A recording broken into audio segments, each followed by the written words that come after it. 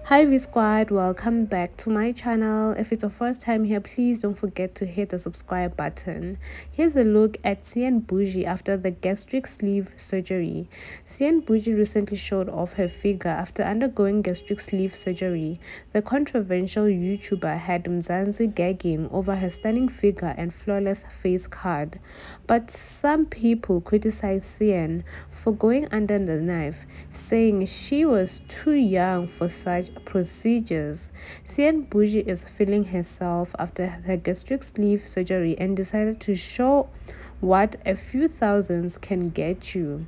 Our girl Cyan Boujee is enjoying her new body after going under the knife, and she couldn't help but show it off.